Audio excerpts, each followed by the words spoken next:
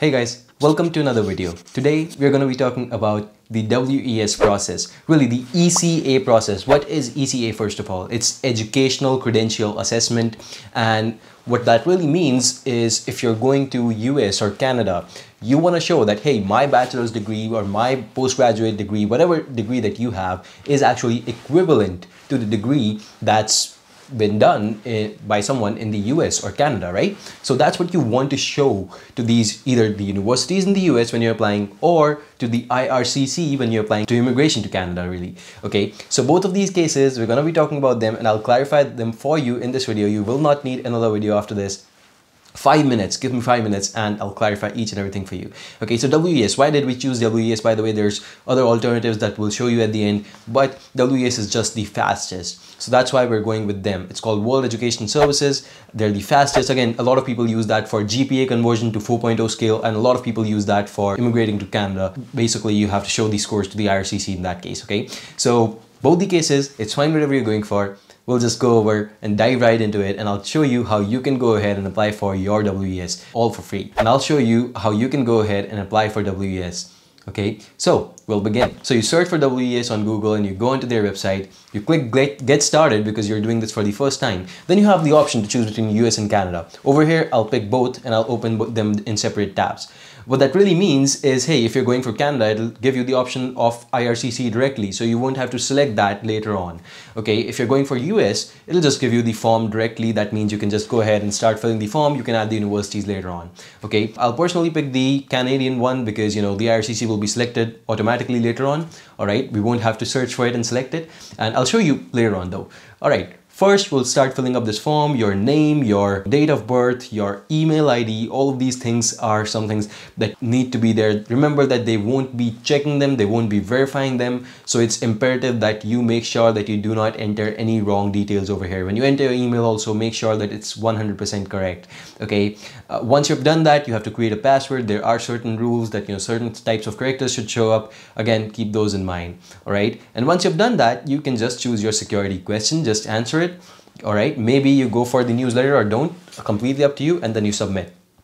It processes it, basically adds your details into their database, your account is created, boom, congrats. Now you have just a few more things to submit. What's your gender, you know, what's your country, what's your mailing address, your address. Again, ensure that these are correct. You don't really need to have these as 100% correct, but they can sometimes show up on your other documents. So it's very, very important to ensure that they are correct. Okay, once you have done that, and by the way, the name over here should be the same as your transcripts for those of you who are concerned about that, right? So once you've done that, you can click next and you will see the add credentials button. That's where you necessarily add the degree that you're talking about, that you want to show that, hey, this is the equivalent of a US or Canadian degree, right? That's where you add it. You choose the level, bachelor's, you know, master's, postgraduate, whatever you have done, you choose that from your home country.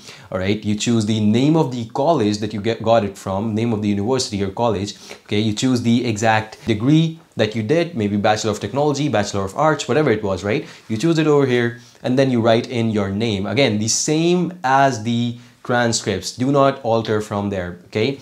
Next thing, field of study. Again, I'm just writing IT over here. Of course, it should be information technology if you have the time, right? And the dates you attended the university, all right? Once you've done that, you can now move on. You will be able to go on to the next form, okay? But for now, this is really it. You don't really need to add any other degrees. Once you've done all of this, you will see that IRCC is already selected over here. Like I said, we started the Canadian one, so IRCC is already selected. But usually what happens is if you went for the US process, you could just type in the name of a university over here. I'm just typing some university name, but you know, because we said that, hey, we're using this WES process for immigration, it won't really show any universities right now, okay? But otherwise it would, trust me, okay? So once you've done that, you can click next. You can choose the package. Again, for Canada, it's the same package. For US, it's course by course or document by document. Always go with course by course, okay? And then it'll take you to processing.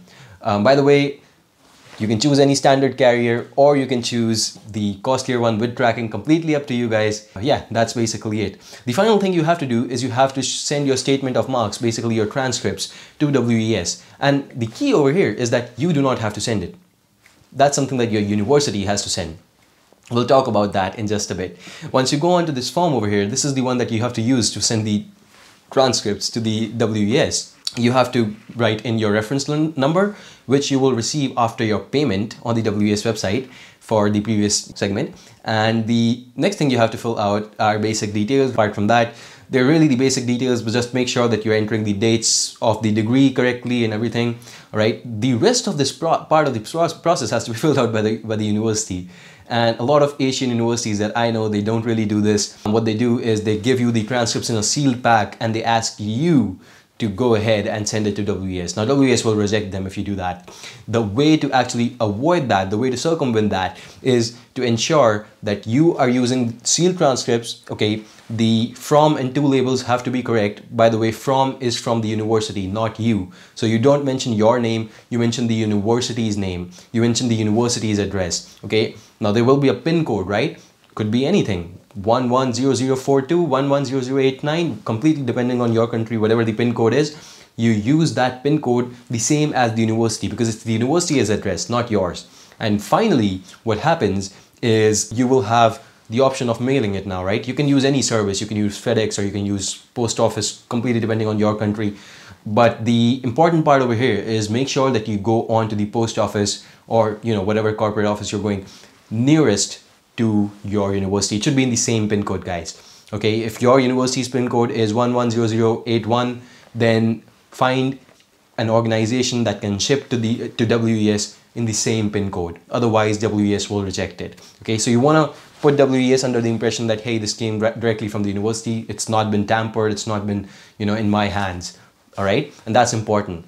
Okay, finally, a few keywords. I think that's really the overall process. You don't really need to know more than that. Again, if you're going for US universities, what you will be usually doing is later on, you can enter the names of the universities on WES's portal and they will send the reports directly to these universities. You don't really have to do that. But you won't be able to do that if you did not choose the ICAP. So when you're going for the US process, just a quick key over here is that always go for ICAP. It's a little bit of a premium processing option, but what that means is, according to WES, they save your records in their database, right? Whatever your result is, whatever your GPA is, they will save it in the database that they have. And then whenever you say, hey, look, I want to ship it to these universities, then WES won't really send these documents to you first, and then you from your home country won't send it to the universities, right? It'll be much quicker, it'll be much cheaper. WES will directly send these documents to the universities, all right? So hopefully that makes sense. I think that's everything. I already covered the Canadian process earlier.